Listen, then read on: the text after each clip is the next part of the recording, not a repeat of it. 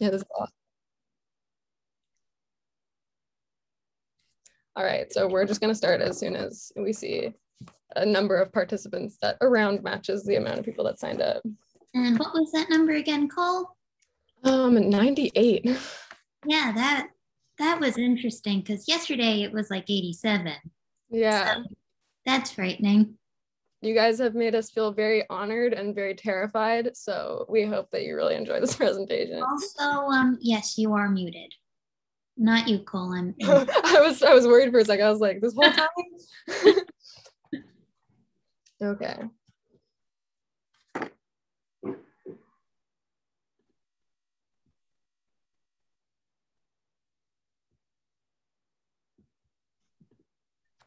Oh, we got 72 people.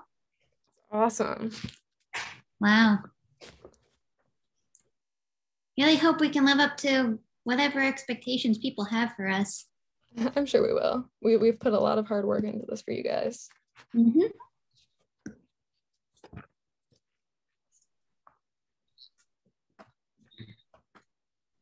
So, alrighty, I feel like we can start getting into it now. We can always start with like the acknowledgement and stuff. All right. Okay. All right. So before we start, we acknowledge that Toronto is in the dish with one spoon territory.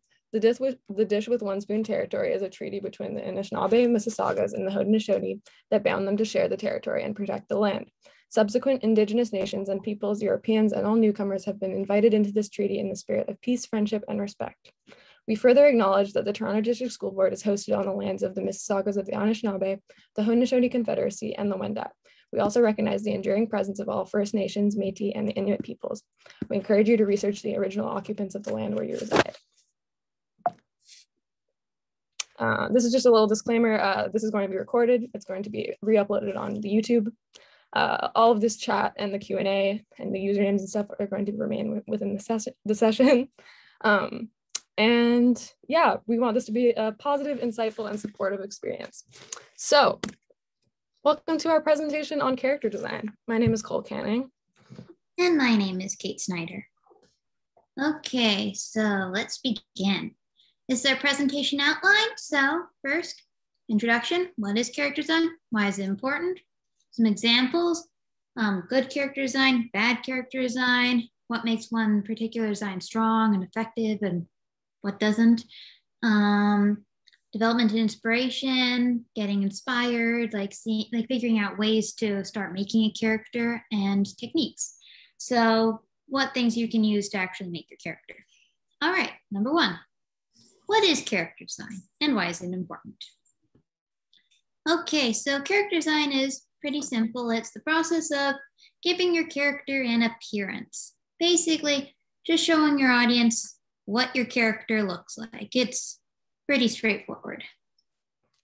Okay, and now, why is it important? That's a more interesting question. So basically, it allows your audience to actually connect with your characters. They can see your characters. They can get an idea about who they are. It also shows everyone that which work is yours, so that it's not just the same kind of designs you're getting over and over and over again. Everyone can see this is your work. If anyone can hear my dog, don't. Also, you have to show the audience which character is which. Okay, so now let's go over some examples of effective versus ineffective designs. Okay, so this is strong character design. It's distinct from characters in other works. Because once again, you want people to know which characters are part of your work. You don't want them to go, it's that blonde person from something. Basically, you want people to know where your characters are coming from. And you also want the characters to remain distinct from each other, so you know basically who is doing what. Because like if you can see these pictures here, none of these characters look exactly the same. Like you can tell each one of them is their own unique individual, and basically you know who they are. Also, original design. Once again, it feeds back into differentiation, and basically you just want people to be able to know your work is unique to you. Cole will get into more specifics on that later. But another thing you need to remember is It has to make sense to the setting, the character, or the plot, or all of them. But basically, just you want to make a character that their design actually, well, it makes sense that why they are dressed that way they are because of like some characteristics like personality traits, or maybe they're in a setting where they're wearing a snowsuit because it's cold, or there's something in the plot that mandates why they appear the way they do. Okay. Weak character design. Now, right here are two characters I personally designed and hated every minute of it. Okay, so first off, we have the bland character design. It's a very cliche look. You notice it's just a person in a skirt. There's not that much going on that really tells you anything about this person. It's just kind of a blob of purple, if you've noticed, like, because while you could make some aspects of this character stand out more, it's just kind of this monotonous purple color, and there's not much that really stands out about them. And I'm gonna guess that there's probably at least like 80 other characters you've seen that look more or less like this, so it's not really gonna stand out in its own work. So there's that, and then there's another issue here where well, we don't know anything about them, and it's not really great for the format it's designed for, because this is more or less designed to be a cartoon character, so part of an animation. And this thing is covered in a bunch of weird stripes, which would not be fun to animate. Because another issue with animation is, well, just in film in general, you don't really want to have a whole lot of stripes because that can look really weird on the screen. And then, because if you're doing just traditional 2D animation, you're going to be drawing the same thing over and over and over and over again. And having a ton of pretty unnecessary details like this is it's just going to be time consuming and doesn't really have any point. And over here, we have the over the top design. And the over the top design, it's the opposite issue here. It's the issue that there's too many really distinct features going on. So if you can see here, you've got angel wings, devil wings, what's possibly a bow, like a cybernetic arm, and a pig leg. So that doesn't make any sense. You've got third place medal there. You've got stars in the hair and a flaming eye and what is either a mask or teeth. Basically, there's so much going on here. Your audience doesn't really know what's important to know about this character. Because one thing you always want to know when you're looking at a character is just something about them. And there's so much important stuff apparently going on here that you don't actually know what really matters. So you just have this very confusing look, because that's another thing, because the color palette, it's really, really bold, and it's making everything also stand out. So that feeds back into you don't know what's important, and it's just very confusing to look at. So yeah. And on to development. So we're going to start developing your very own characters. Okay, so this is the development process. Getting inspired, finding reference material, personality and characterization, design, different iterations, and the finished product. Okay, so these are some photos I've taken. But basically, this is just different ideas of like ways you can get inspired. I did not take photos of other people on account of I could not actually get anyone's permission and did not want to be sued for posting images of them online. But basically, so you've got a picture of London in a sunrise. I did hang out the window to take that shot. You've got a dog on the subway with sunglasses and a rainbow. The rainbow was actually a complete rainbow, but unfortunately that file was too big to post. Anyway, these are all different ways you can get inspiration. It's not just limited to like looking at other people. Like you can think like if you see like that street, who would be on there? Like who do you think would be like up at like 6:30 in the morning? Just like, would they be going to work? Would they be running away? Like, what do you think that person would be doing? If you see that rainbow, do you think like, oh, it would be like some kind of mystical rainbow goddess? Or maybe it's just like people out on a trip. It's a good way to think about what your characters are doing and just You also have this dog on the subway. That could be an interesting design. You could make a dog with sunglasses, or maybe even go with something else. And basically, just the idea is you got to look outside things. You got to understand that there's a world around you, and you are the only one who's actually ever going to experience life the way you do. So this is a good way to make sure things are authentic and original when you're making your work.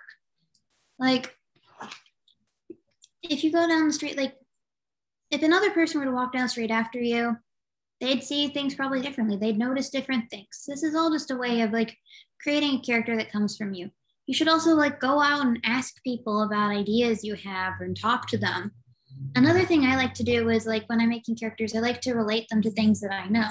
Like when I make costumes, because I actually do sew, I like to think about like what sort of fabrics would actually work for this character. Like there's a character I have that's kind of acrobatic.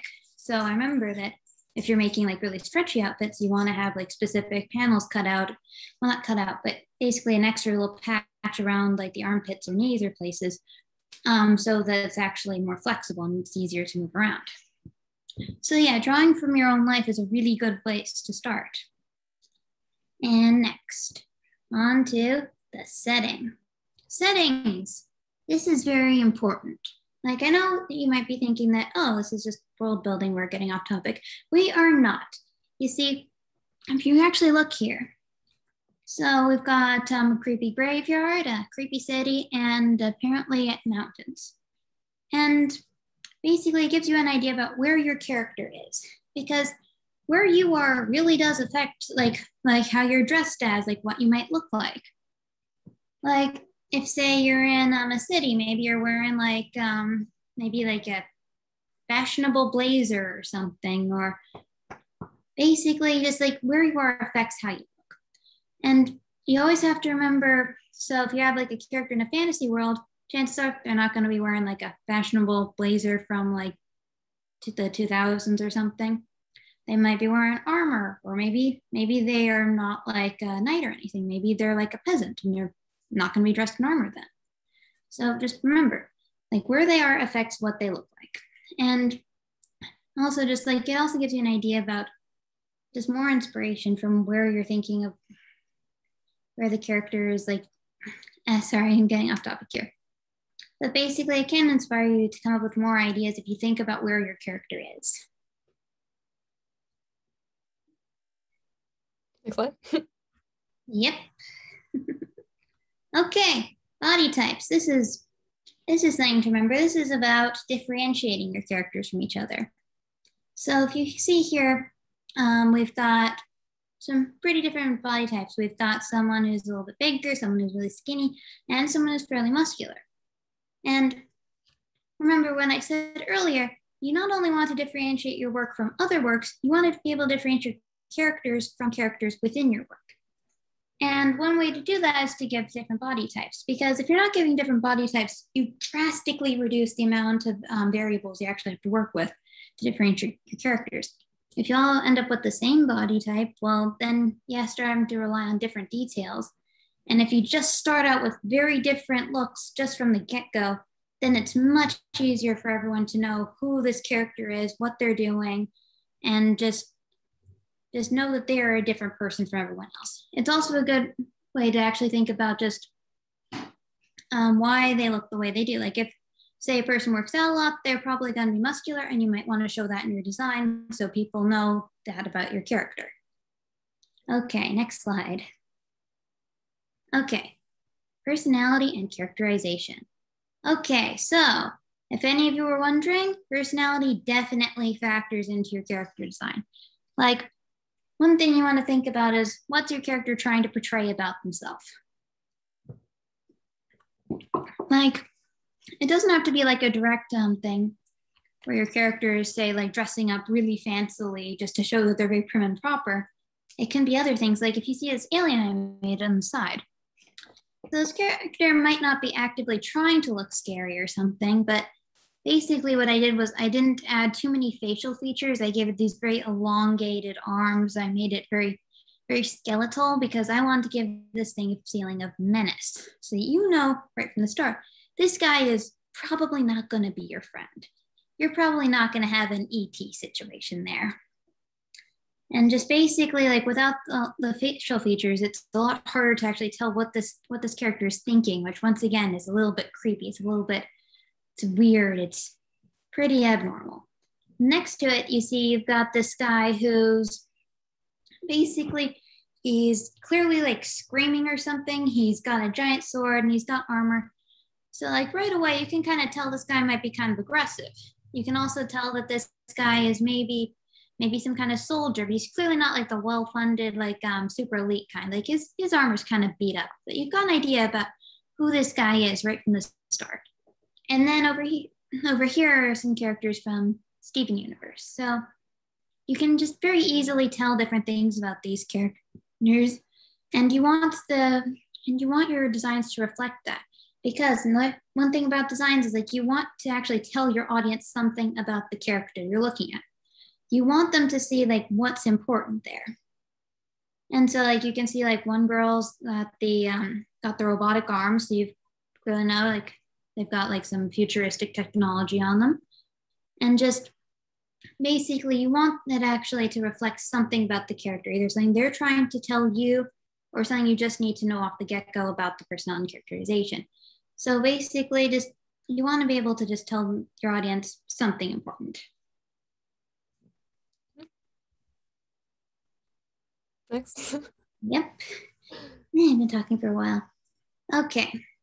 So a couple things when I'm developing characters that I do is one thing I'll do is I'll design their room. This is a pretty good way of just if you're having trouble or you're really pushing it but you can't really figure out that much about a character, it's a good way of just kind of stepping back and trying a new path to approach things. So basically I try and think of my characters, like what's the best way to show these characters if they're not actually there. So I make a room.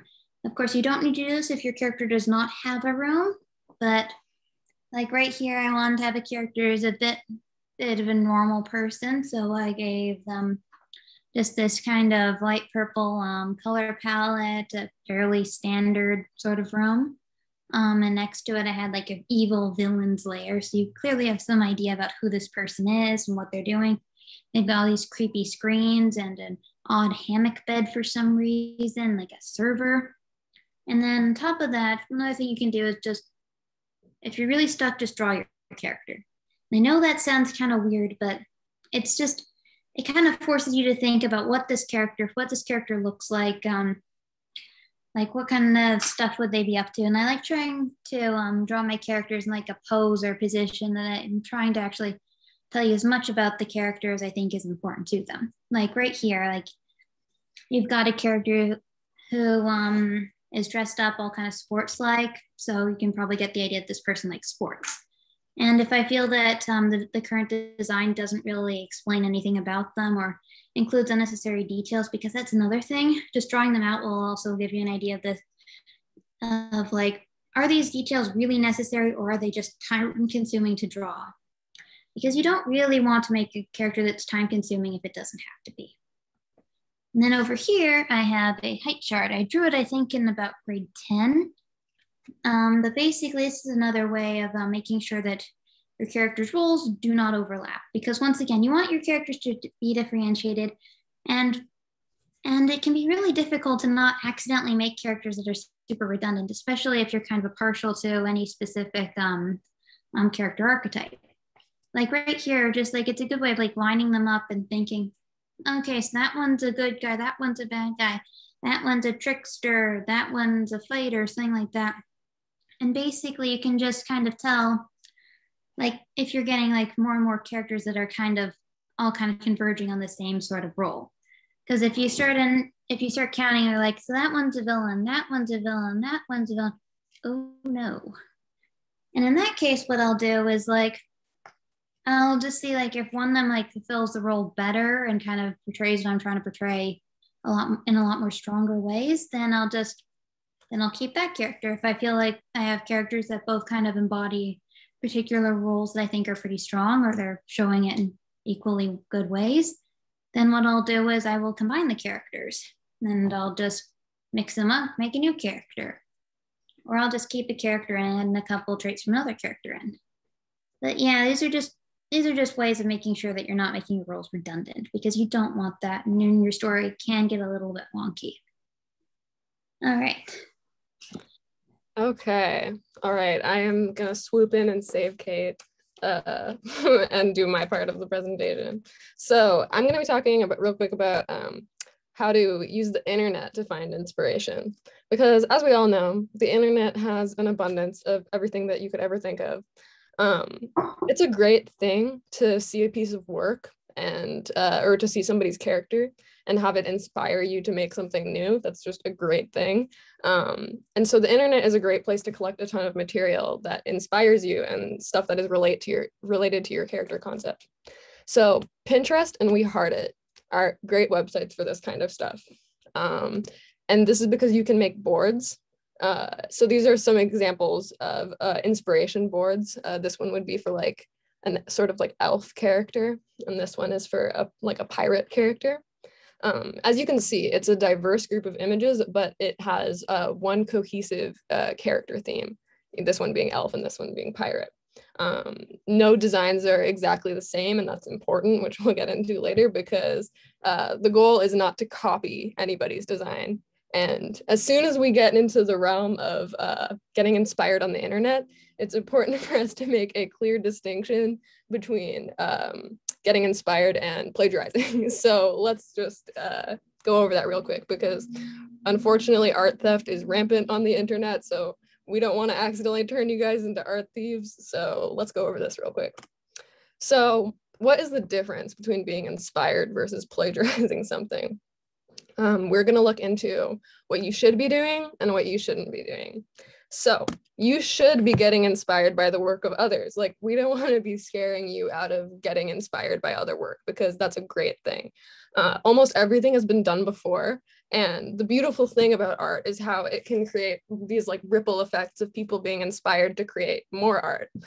So definitely get inspired by other people. You should use multiple sources. I kind of mentioned this earlier. This is because if you are only using one source, you might accidentally take too much from that one source and then have your finished character end up looking like a bootleg of the original, and you don't want that. That's plagiarism. So make sure you're using a lot of sources. You absolutely can reference elements of a design to make your own creation. Like, for example, if you see a character and you really like the way that the artist drew the jewels on their crown, and your character has a jewel encrusted belt, maybe you want to reference that piece for how you draw the jewels, and that's fine.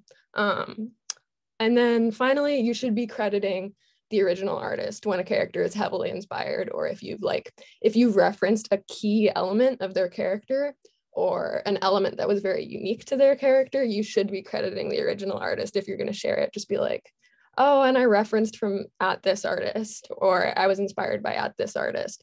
And worst case scenario, if the original artist thinks your art is too similar to theirs, they will probably just politely ask you to take it down, which you then do, and no harm, no foul. So now let's get into what you should not do. You should basically never, ever, ever trace over the work of others or heavily reference a specific piece. These are kind of the same thing. The only difference being that tracing is using like see-through paper or a digital art program to directly trace over someone's work. And heavily referencing is basically when you look at a picture and you try to copy it line by line. You shouldn't be doing these things. This is plagiarism. The only reason that you would ever, the only reason you could ever have to trace over someone else's work or to do the heavily referencing thing is if you are just getting started with art and are using it as a learning exercise. But even in this situation, you should still have no intent to share it with anyone and no intent to claim it as your own. And know that although tracing and heavily referencing can teach you certain things about art, it really isn't the best way to learn to draw. Anyway, and yeah, don't ever omit credit when you're sharing heavily inspired work. This is just common courtesy. Credit artists when you reference their work or are inspired by it. So let's visualize the difference real quick. This is a little character that I drew for the sake of demonstration. So we're going to look at the difference between like the derivatives of this piece, one that is traced, one that is referenced, and one that is inspired. So here's the traced piece. This is plagiarism because it is a blatant retracing of the original design. It's been recolored and the brush is kind of different for the line art, but the differences end there. Everything else is exactly the same, and this is not an original character. This is plagiarism. Don't do this. This is a referenced character, and the reason I put be careful is because referenced characters, it's just a little bit of a slippery slope. So for this piece, there are similarities to the original, of course. They're both like bunny carrot farmers. They're both wearing a straw hat, but the style is completely different. You know, the ears are up instead of down. There's no flower. There's no bucket. This bunny is wearing overalls. Like there are certain differences, but obviously aspects of the original character have been referenced. And if you did this, or the hypothetical artist who did this wanted to share it, they should be crediting the original artist still in this case. So now let's look at an inspired piece. So this piece is inspired is what you want to be aiming for. This piece is the result of the artist seeing the original piece and having it inspire a new character. So the original piece and this piece look cohesive together because this character here was inspired by this character, but they're still unique and distinct from each other. You know, they both have the bunny thing going on. They both have a flower. They're both dressed in red, but that's pretty much it. And they're clearly different characters, even though one was inspired. And so credit probably wouldn't necessarily be necessary. Credit probably wouldn't be necessary in this situation, but that's not to say that you shouldn't give credit anyway, because honestly, artists get really, really happy when you make work that's inspired by their work.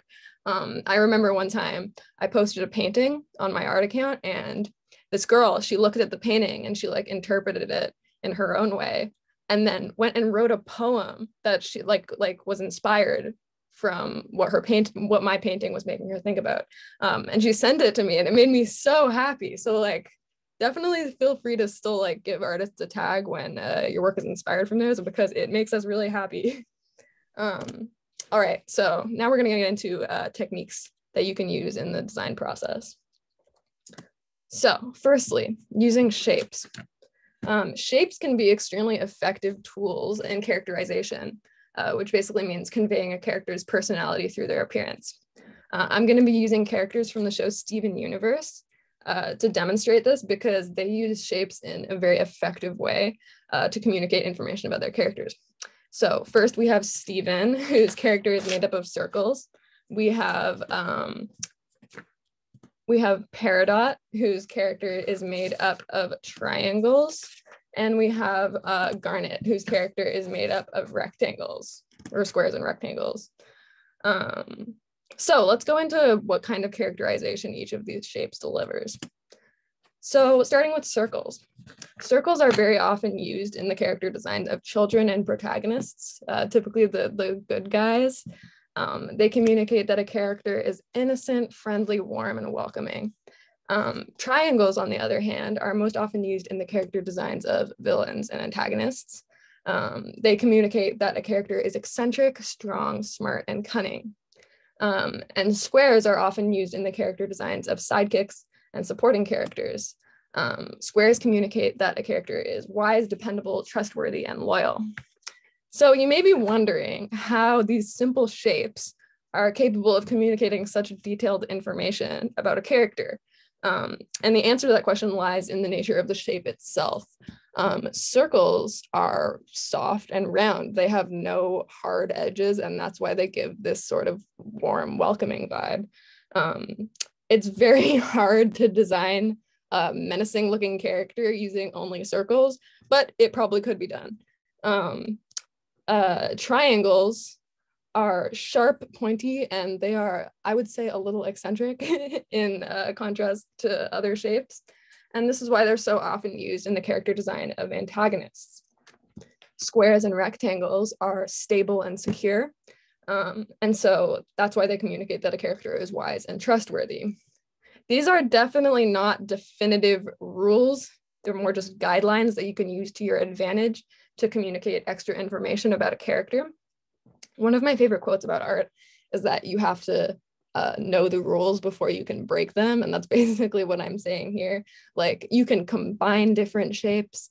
Like, say you wanted to create an evil henchman character, and you might decide to use squares and triangles to communicate that they're evil and cunning, but they're wise and dependable to the rest of their evil buddies.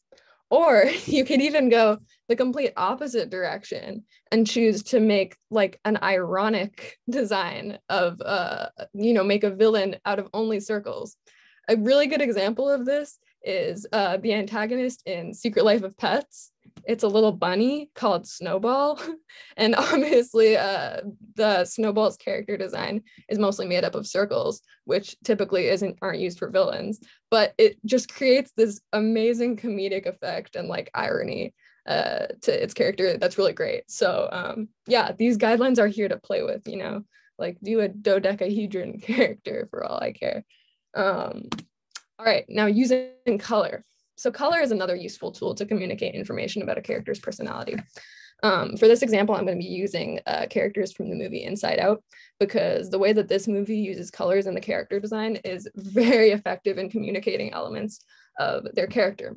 And for those of you who have seen Inside Out know, most of the characters are directly representative of a specific emotion. So these character designs are a little more nail on the head than your typical character with a complex personality, but that actually works really well for this example to show exactly what each color communicates. So we have anger, who is red. We have joy, who's yellow. We have disgust, who's green. We have sadness, who's blue. We have fear, who's a light purple. And we have Riley's imaginary friend, Bing Bong, who is pink with a purple tail and orange legs and a rainbow pin. So you can probably already tell just from observation that these are very, very fitting color choices to match each character. The character designers for Inside Out made a lot of really smart decisions here, and I'll go over them. A lot of you have probably heard the phrase, I got so angry I started seeing red. So obviously anger's red is very fitting. A lot of us associate sunshine with happiness, and so Joy's sunny yellow is very fitting to her design. Disgust's green design is based off of the cartoon trope where a character will turn green before they throw up. And fun fact, that trope is based off how food turns green when it like goes off. We have sadness, who is blue, from the common phrase to be feeling blue, meaning to feel sad. We have fear, who is this light shade of purple, and fear doesn't really, like the emotion of fear doesn't really have a color association other than the fact that we turn pale when we're scared. But you can actually see that this is reflected in Fear's character design because it's a very light purple. And, the rest of his character design also just manages to really capture this like sense of unease and nervousness. For Bing Bong, his pink body, his rainbow pin, and basically every other element of his design, they totally just capture this sense of like childhood wonder, imagination, creativity, which is everything that you would expect to see in the character design for a child's imaginary friend. So, as we've established, colors tend to play a role in giving viewers a certain impression of who a character is. Similar to shapes, certain colors tend to communicate certain information about a character, and I won't read each one individually, but feel free to screenshot this list. This is a list of some basic attributes that each color tends to communicate when used in character design. And of course, as I said earlier about shapes, these are not hard, fast rules that you're never allowed to break. They're just, they're just guidelines. For example, blue, it may be supposed to communicate stability, but like, there's no rule saying that you can't make a chaotic blue character. You know what I mean? You could still totally do that. This list mostly functions as an optional way to accent certain elements of your character's personality through color. And as shown through Inside Out, this can be very effective when it's done correctly. And even if you do plan to follow these guidelines, as Kate sort of said earlier, when they were showing the bland character design, it's very hard to make a character design work with only one color. So even if you do use this guide, like combine colors. And now that we're on the topic of color combinations, I have a little plug for a good website you guys should use. It's called Adobe Color. A lot of you guys have probably heard of Adobe and their software products like Photoshop and Illustrator and Premiere and After Effects and stuff like that. Adobe is pretty much the industry standard for most types of creative production. They make very powerful software, and that's pretty much always reflected in the price tag. It's very expensive, but this website is completely free, which is awesome because who doesn't love free stuff? It is a very helpful tool to create beautiful and cohesive color palettes. So you can set your color harmony settings to analogous, monochromatic, triadic, complementary, or any of these. And then the website, you pick a single color and the website like automatically picks colors that harmonize with it in the way that you chose. And then you can then fine tune the other colors to have the color palette perfectly fit whatever vision you have. This website is awesome because as much as people like to act like there is absolutely no relationship between art and math, I disagree because color theory is very mathematical. Like hex codes, which are what you see over here, and like RGB values and HSB values, all of that stuff, it's very mathematical. And you know, when it comes to achieving a visually pleasing color palette, there's a lot of math involved in like, you know, they're applying formulas onto the color value to pick colors that look nice with it, which I just think is awesome. But Adobe does all the heavy lifting for you. So don't worry, you don't have to do any math. I just think it's interesting. And you just end up with stunning color palettes. So definitely use this website. This website is awesome. All right, this is a technique called the silhouette test. The silhouette test is a technique that you can use to determine how unique and recognizable your character is. The idea is that your character should still be recognizable even when you can only see their silhouette. So there are a couple examples of the silhouette test on the screen, and I'll give you guys a quick second and you can just look at them real hard and see if you can figure out who they are. So yeah, we've got Sully and Mike. We've got Powerpuff Girls, and we've got Sailor Moon. So I can't see your guys' faces, but you probably got at least a few of them. And if you didn't get one of them, it's probably because you just didn't know who they were. But these characters are all examples of characters that absolutely pass the silhouette test with flying colors. Their silhouettes are totally unique, and you can still tell who the character is, even when you can't see any of the color. So here's a ton more examples of the silhouette test. I'm not going to do reveals for all of these, don't worry. But I'll leave it on the screen for a second just as like a fun little activity to see how many characters you guys can recognize. So, and of course, each design that you do recognize, it would pass the silhouette test. So you want to make sure that your character passes the silhouette test because it means that it's unique and distinct, which are obviously traits that you want. And now I'm going to hand it back over to Kate. Okay, so if you remember all the way long ago when I was talking about the weak character designer, you'll remember that I said that one of the issues with it was that it didn't really work with the format that it was supposed to be in. Because one thing when you're making characters that you should always consider what the actual thing you're making is. Like if it's going to be a cartoon, if it's going to be a comic, like, because so right here on the left, you can see, what was it? Corpse Bride. And so that's a stop motion movie, and it's done with these little figures, which are already made. Like you can swap out faces and pose parts, but they're still already made figures. So they're going to have like lots of little details because you don't have to be constantly adding those back on. Well, at least not in the same way that you'll be doing, like, say, a traditional 2D animation, which is on the right.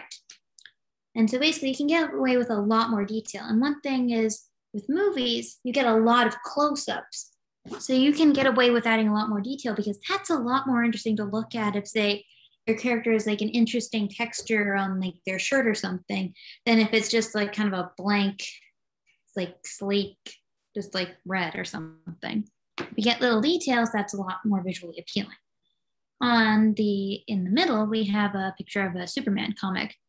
And you see there's a lot more detail than you can see in the Naruto picture on the right. And that's because, well, in mainstream comics, it's actually not just one person drawing these things. You actually have you have sketch artists, you have inkers, you have colorists. And basically, so this image was probably not drawn by one person. It was likely drawn by at least 3 other people. So what we have here is basically, because they're also not moving around constantly, you can get away with adding just lots and lots more detail because it's just like for each image, it's just like a still picture. And then on the right, we have Naruto, and that's a traditional 2D animation show, unless things have changed. But basically, so as you can see, you're not getting like a whole lot of detail compared to the other 2. You get basic cell shading. That was a fun tongue twister there. But basically, so that's where you just use like 2 colors. You're not getting any blending when you actually shade the image. And so what happens is you have pretty simplistic images there. Because once again, like I said way back earlier in the beginning of the presentation, like these characters, to make them move, you're going to be drawing them over and over and over and over again. And that's really time consuming. That can be kind of costly. So you get more simplistic designs like this. Yep. Okay, so this is a fun monstrosity called the Uncanny Valley. Okay, my opinion is always beware the Uncanny Valley. It has its uses, but you should be aware of it. So right in the middle is a picture I drew. Just give it a nice hard look and maybe imagine it in your bedroom at night. But basically, so it's realistic, but it's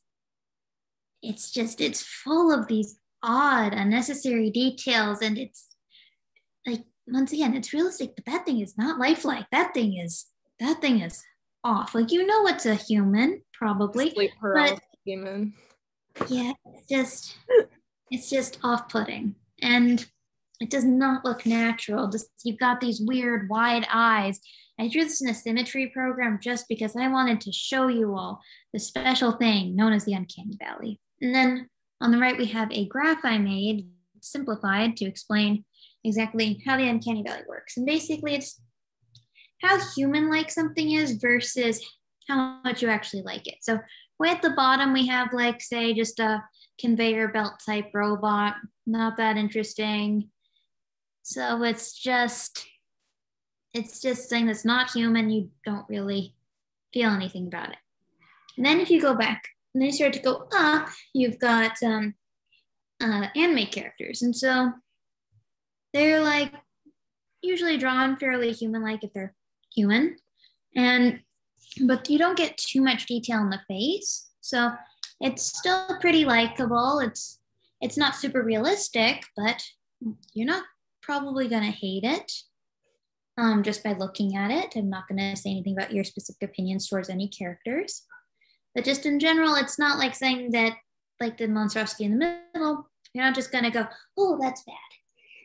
And then we suddenly drop right down to the bottom. And right there you have early 2000s CGI characters. Like, have any of you seen like really, really old Toy Story, like the first Toy Story? You seen Andy? You know Andy, that kid who kind of lives inside the nightmares of children everywhere. If you notice, the 2000s was just like animators trying to figure out a balance between realism and likability. They were struggling for a second. And if you notice, and basically, if you notice in the newest Toy Story movie, they have redesigned Andy. Andy does not look like Andy from way back in that nightmare age of CGI. And it's just this weird place where something is human enough that you know it's supposed to be a human. It's not like this is confusing. You know it's human, but it's just off. And that makes you immediately kind of recoil in absolute disgust. And then you go right back up, and then you get to normal human. And just, it's not like you're immediately going to recoil in disgust. Well, you might, but humans kind of suck. But basically, it's not something that's going to immediately make you freak out. So when you're using the Uncanny Valley, it's just, well, one thing is that a lot of the time people think that detail automatically means your work is good. And I'm sorry to tell you, but that's not actually true. Adding tons and tons of detail can just become unnecessary and time consuming. And you don't want to be spending forever trying to add on every single little hair when it's just not going to matter in the long run. And if you add too much, you end up with that. So basically, you have to perform a balancing act of how much is too much. And there are some uses though for the Uncanny Valley. Like if you want to create some really freaky villain or something, or just a monster, you might want to go with the Uncanny Valley deck to create that just immediate feeling of just disgust or fear. But you probably don't want to be using it all the time, just on account of it's just very creepy and weird. Okay, next slide. Same face syndrome. This is an issue that tends to plague everything. Basically, on the left, these are some images I've drawn. And you can all tell these are different people. And I'm going to then tell you, I copied and pasted the exact same face for all of them. I did not redraw this. I wanted to show you all just how same face syndrome works. Because if you look on the right, you've got these characters here. They're not particularly well drawn. It took me about 2.5 minutes to make this, maybe slightly more. But basically, these guys, they all have different face shapes. Kind of like Cole said earlier with the different shapes, I based them off of a circle, triangle, and squares. So you kind of get that idea from them. But they don't have any color. And if I were to take away their hairstyles, you would not be confused. You would know exactly who is who. If I took out like any weird attributes besides just the face, you would know who these people are. You would know they are not the same person. If I were to take out the color and the hairstyles and any attributes from these characters on left, well, then we'd have a fun guessing game on our hands. It wouldn't make sense anymore. You wouldn't know who is who. You wouldn't know anything. And just that's an issue, because if say you're using the same body type and using the same faces, well, typically then you're limited to color palette, clothing, hair, and eyes usually to actually mess around with to make characters, that's 4 things. And that's not a lot. And what can happen is, as you're trying really hard to differentiate your characters, because you want to make sure that your audience knows who is who. You want to make sure that your audience knows who your protagonist is and who your villain is. Or maybe it's just an antagonist. A protagonist can be on this too. But basically, you want your audience to know who is who, but eventually, if you're adding more characters, often you end up in the very bad situation known as you start having to add a bunch of weird stuff because you're trying to make sure people know, and you start to run out of options. Like, because depending on the setting, you only can have a limited amount of like outfits and stuff. Like if it's say medieval times, it's not going to make all that much sense if your character is like wearing like a futuristic uniform or something. So basically you start running out of options and you'll start adding weirder stuff. Like maybe a character has like 2 pupils and 1 eye, and just things can quickly start to stop making sense. Your character designs can just kind of, also stop making sense. So basically if you're making characters, you want to differentiate them. You want people to know who is who all the time. This is very important also if you're not good at drawing consistently. Because even if you're not drawing super consistently, if your characters look different enough, that's not going to be too much of an issue. So a good way to counteract same face syndrome is just start out with different shapes. Like Like one character's face, it could be like a star, it could be a circle, it could be a dodecahedron. But basically, what you want there is just, you want to start off right from the beginning. These characters look different. And that way it's a lot easier to use different features or something just so people know who is who. Just so you're not going to go like, okay, I'm just going to draw a circle and then I'll draw these two eyes and I'll differentiate this later. Nope, you want to go right from the get-go. These characters are different. Okay, next slide. Okay, so the finished product. Cool, do you want to start us off? Yeah, sure. Okay, so we've put a bunch of different like finished characters that Kate and I have designed on the slides. These three are theirs and these two are mine. And basically we're just going to talk about what makes each of these an effective character design, taking into consideration everything we've just learned. Do you want to start with yours or do you want me to start with mine? You can start with yours. Okay, so here we have a piece of a siren with a man drowning. So I chose this piece because I think that it's a pretty solid example of characterization through the use of color on the siren. Like I used a lot of cool tones in this piece, and also through the setting, obviously, because like there's stuff going on in this photo. So the idea that I kind of had behind it was I wanted this piece to be like up for interpretation and up for people to kind of read into how they would characterize the siren in their head. Because obviously, you know, the mythology exists of sirens are these creatures, these like mermaid creatures that sing and they seduce sailors into swimming into the sea towards them and drowning. So basically it was supposed to be up for interpretation in this piece what the siren's intentions are in this moment, because you know, her hand not grabbing his arm back, her hand's just loose with all of the skulls kind of like implies like murderous intent. But then also there's this expression on her face that looks almost like pitiful or like conflicted.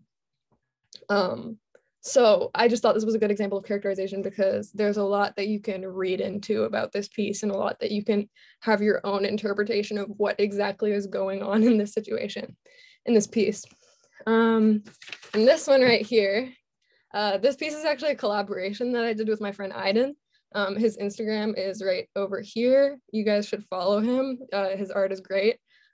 He did the line art and I colored it because he's really, really good at line art and I'm really good at coloring.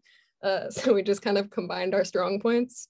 And basically, I really love this character. I love the amount of characterization that went into it. Like we have all these band-aids on the legs and bandages on the wrists that kind of, you know, that kind of insinuate that he's a little juvenile getting into all sorts of trouble, you know, getting dinged up here and there.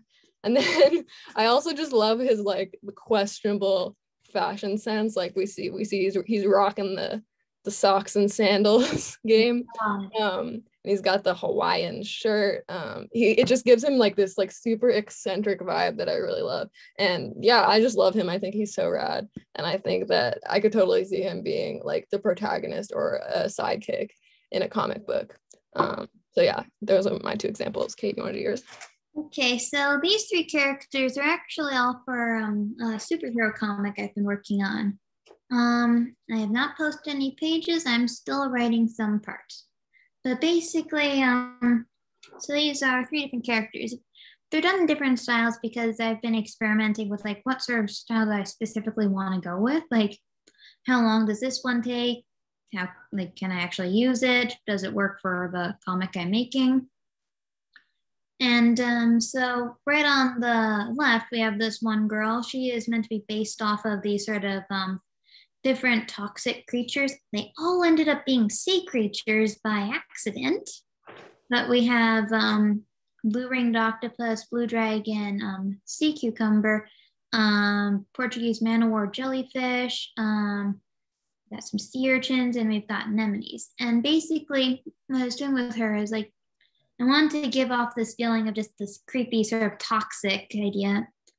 And basically, so that's why I was using different animals like that. But I also wanted it to stand out a little bit more because one thing I always find people are looking for like a toxic creature or like they're trying to get an idea of poison, they usually choose snakes.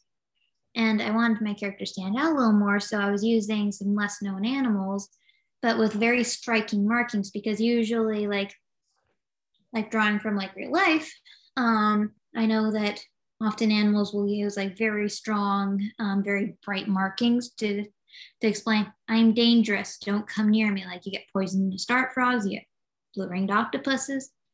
So I thought that was octopi. So I thought that was a good idea to just sort of like, even if you don't really know what these animals are, you kind of get an idea about danger from her. And it just helps set her apart a bit. In the middle, we've got my antagonist. And I've actually edited his appearance a bit since I drew this. I drew it last year, but basically I wanted to get this feeling of someone who's a very, very strong, kind of over the top villain. So I was using purple and green as my color palette there because you see, those are commonly associated with villains. Like if you go back like into early comics, you get a lot of villains that dress up in purple and green. So I wanted to give off that feeling. He's meant to just look like someone who kind of just woke up really early in the morning and put on a costume and just did what they wanted all day.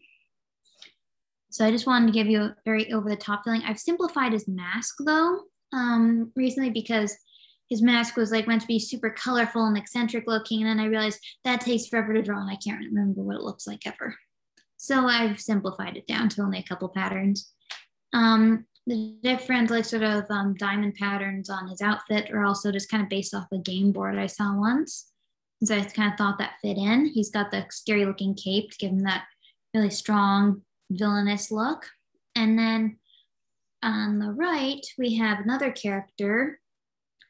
And so she's meant to be kind of like a stealthy sort of character. And what I did was, because I know that like contrary to what you usually see in fiction, you don't actually want to have like a straight black outfit if you're being stealthy. So everyone who wants to commit crimes, listen up. Basically, you actually want to wear sort of a modeled outfit, because if you're wearing straight black, if you're looking around in the dark and you see something that looks like a silhouette of a human being, you're probably going to know that's a human being. So what you want is a modeled outfit, because that breaks up the silhouette. Like instead of just having like straight black, you get like different shades and stuff. And that gives you an idea that, maybe that's just like a piece of furniture or something, because you can't quite make out just a straight black silhouette. But I also remember when I was trying to develop her, because I actually went through a couple renditions. You can always remember it's always okay to edit. And because like your character might not be perfect the first time around, like it might take a couple different renditions to really get what you want. But basically, I remember one thing I was thinking of, like, I wanted to originally just have black shoes, but then I just had this idea of like having her like with these white soles.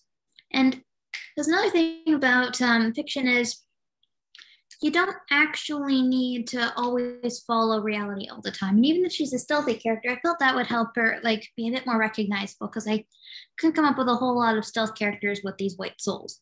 They also have more meanings, but I don't want to talk about those because I do want to publish this one day and that would be spoilers. But yeah, so I had these white soles. They kind of stuck out to me because she's also supposed to do a bunch of flips, you can see. And what I was thinking was like, those would be very recognizable every time. If you could see like this person like with their feet in the air, you'd remember those soles. And then you can see also that she's got this odd weapon on her. It was actually based off a combination of different types of weapons, including a chain, scythe, and a baton. And basically, I thought that was also a good idea to kind of make her stand out, because you get like a dozen characters all using swords. And I thought it'd be more interesting if I used something a little bit different. What else? Her outfit is also fairly skin tight, just because that's pretty typical of the superhero genre, and I did want to pay homage to that. Because like, even if like you actually, once again, for stealth, you shouldn't actually be wearing anything skin tight, because that makes your silhouette kind of obvious. This is fiction, and I do get some leeway when it comes to actually designing a character. You should always remember that. You don't always need to adhere to reality, but your designs, once again, should make sense. And let's see. One other thing is like these characters are all fairly slim, but they do have slightly different builds. One thing I was going with. I do have characters with different builds in this, just these are the ones I ended up picking. But you see, I have my character on the left. She is fairly slim, but doesn't have very much muscle definition. While the character on the right actually does have some muscle definition, because I thought, if this is a character supposed to be doing a lot of acrobatics, it's supposed to be flipping around, they're probably going to need some muscle power, and that would probably be kind of obvious. So that's what I decided to add there. But yeah, just you can always experiment. You can always edit your designs. You don't need to be perfect the first time around. So it's best to just kind of work things out until you find something you're happy with. Yeah. So generally, looking at all of these very, very different finished character designs, what ties them all together is that they're all pleasing to the eye. They all communicate the character's personality aesthetically, and they're all unique and distinct. And so this is all using all of the information that we've just discussed earlier in this presentation. So we really hope that you guys all enjoyed and learned something new, and that it helps you design a character that you feel really proud of. So yeah, if anyone has any further questions, you can use the Q&A function and we'll try to answer it there. I know that there was an option for people to ask questions before the meeting, and most of those questions I feel like we included the answer in our presentation. There was one question asking me about pixel art, and so I just want that whoever sent that question, message me on Instagram. My Instagram will be up on the next slide, and message me there, because that's a very specific answer that kind of requires me to go more in depth. So I'm happy to just talk to you on Instagram DMs. There was a question about basing characters off of people you know in real life.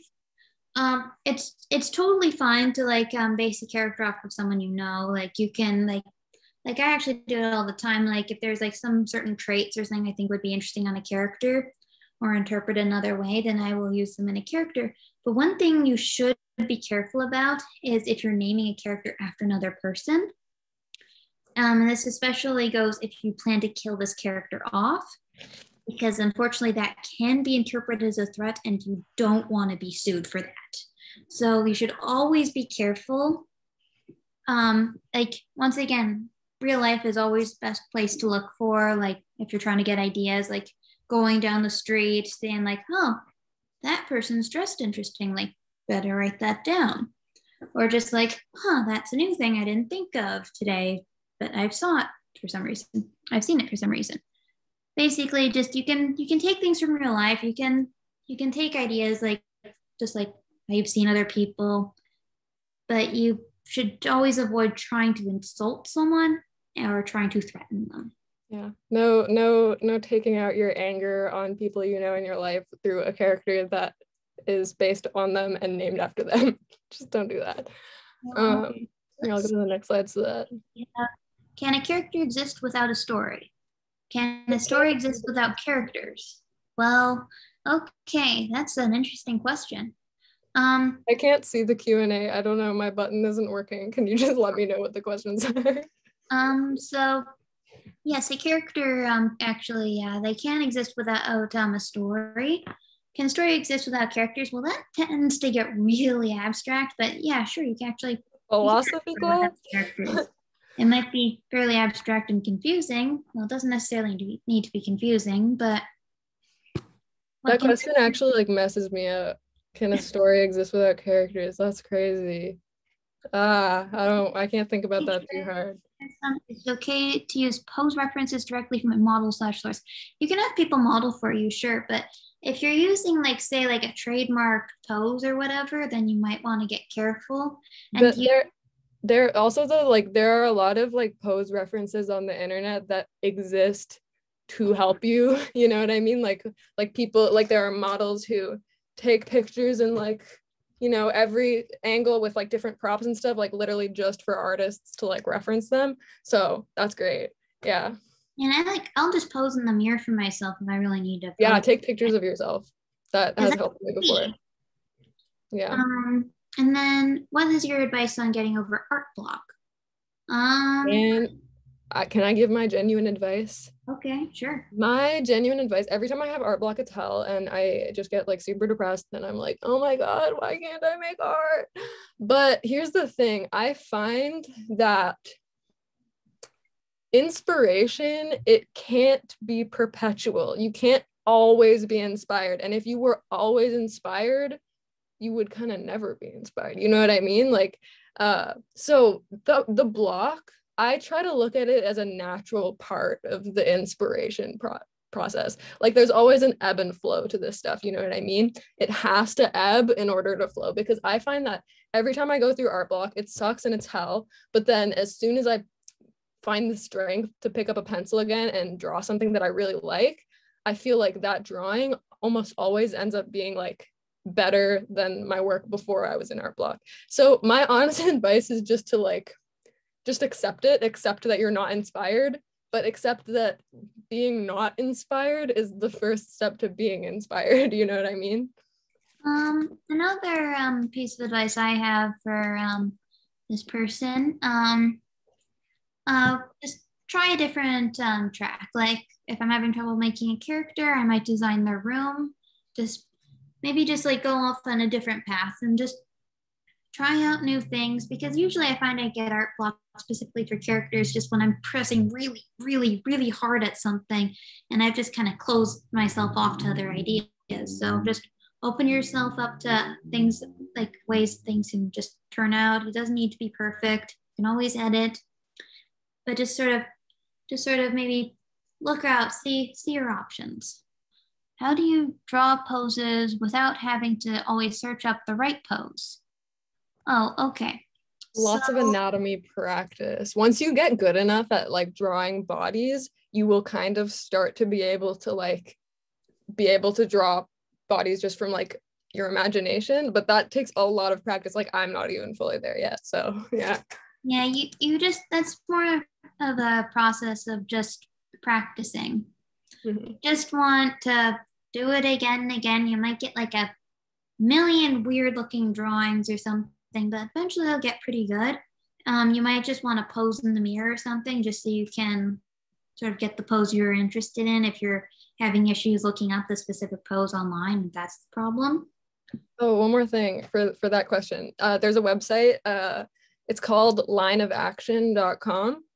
And basically you can go there and you can draw bodies, you can draw animals, you can draw faces. It's basically like a drawing exercise website. If you guys have ever done like gesture drawing, basically it gives you like between like 5 and like 10 or maybe even like 2 minutes, and it just flashes images on the screen. You can get like nude models to practice drawing bodies in like various different positions, and just like try to do that and have each image only on the screen for like 5 minutes, and just try to bang out as many as you can, because that is a really good way to practice drawing bodies. There's also, how would it work if we want to sell our work that's inspired from others through products like prints? It would depend. It really depends. Yeah. Yeah, it seriously depends. Like if it's just like Cole showed earlier, like a really if it's just like kind of referencing an image somewhat, then it's probably going to be fine, because once again, basically everything's already been done, and it's nice to add on to things. But if you're like pretty much copying a character, then if you try and make money off of that, you can be sued. Yeah. And it kind of depends how big like if it's like, if you're doing fan art of like a popular character like in media and selling it as a print, it really depends on what copyright laws are in place on that, because you don't want to get slapped with a massive lawsuit from some big corporation. And also just like in general, like I actually have quite a good example. Me and my friend Abby, who is doing a presentation on writing later on at 8 that you guys should all go to if you haven't already registered for it. One time she did a drawing. She did the line art, and then I colored it in Photoshop, and I like made it digital and I made it pixely. So it was a collaboration between us. And I wanted to put that on my online store. So I just called her up and I asked her, hey, can I sell this in my online store? And if anyone buys it, like, I'll just give you 50%. And she was like, yeah. So if it's a small artist, and you're like using their character on a print or something, which is kind of similar to me and Abby's situation, just talk to them. Talk to them is always the best policy. There's also any books / videos on character design you recommend? I know there's a series on YouTube about character design, but I don't remember what it was called. I remember one episode I saw was about character turnarounds. Oh yeah, character turnarounds is just drawing your character from like different angles, kind of like they're being spun around. It just makes sense. It just helps make sure that your character stays consistent in its appearance from all different angles. And basically just so if you have like a design that looks cool from the front, you can also make sure that it also looks cool from, say, the side.